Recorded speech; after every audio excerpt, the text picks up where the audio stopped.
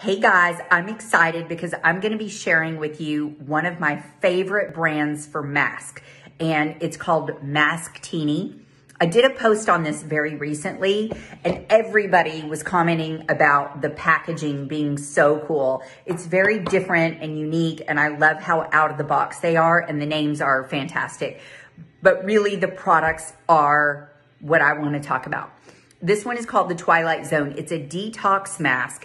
And I'll tell you what I love about this really crazy looking detox mask is I'm 48, my skin is dry. So I tend to typically avoid detox masks because they feel like they're sucking the life out of your skin. They're so drying.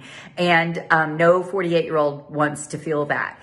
This one though is different. This one detoxes, but it also hydrates at the same time. So you get the Tahitian clay, but it doesn't dry down and make you feel like all the moisture is being sucked out of your skin.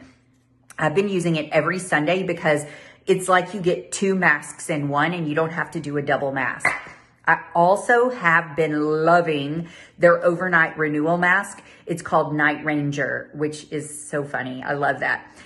Night Ranger has plumping hydrators in it, but it also has exfoliators. Again, it's like a double duty mask. It's a hydrating mask and an exfoliating mask in one. And when you wake up in the morning, your skin looks glowing. And then one of the most fun masks that I love, love, love is called Metalhead. And Metalhead is called Metalhead because it's gold and metallic while you use it. This is by far the best mask if you're gonna go out at night and you have like a big night and you want your skin to just look glowy and luminous. This is the mask to use after you get out of the shower. Put this on for 15, 20 minutes and then remove it and put your makeup on. You are gonna love your skin.